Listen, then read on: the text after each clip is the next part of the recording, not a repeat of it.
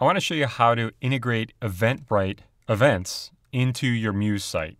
This is actually pretty easy, but I wanted to show it to you anyway because it's kind of cool. We can have, I'm in Muse right now, an entire Eventbrite page.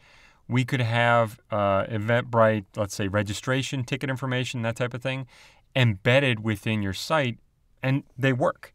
So how do we do this? Well, I'm going to select what we've got here, what I've got. And all you really need to do is get a page open in Muse. Go to your site, get it open. Go out to Eventbrite. Let me switch over here and go to Eventbrite and make an event. With an event made, what I'm going to do is I'm going to manage it. And scroll down, you're going to see there's the dashboard, et cetera, et cetera. Yours might look a little different. If you scroll down, you're going to see promote your event. You will see add event registration on your website with website integration. I'm going to click on that. Now, if you don't see that anywhere, what you can do is you can actually look for web integration or website integration in Google, okay, for Eventbrite.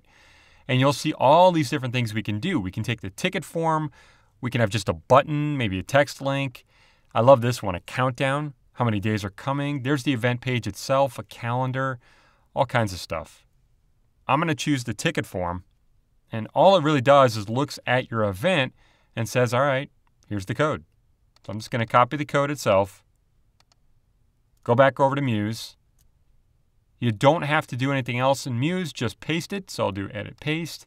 Now it's going to come in a little small, most likely. So what you want to do is make sure you get it about the size you want it.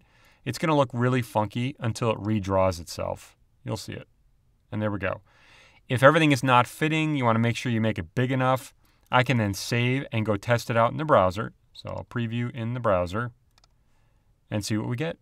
And there we go. There's my tickets. So I can choose my tickets. I can go register. It'll take you out to Eventbrite. I love the fact that it opens in a separate page. That way when somebody's done, they can close this, go back to the Muse site that you were on, and we've got it. So hopefully you can see that it's really easy to integrate Eventbrite into your Muse site by simply copying and pasting the code they give us.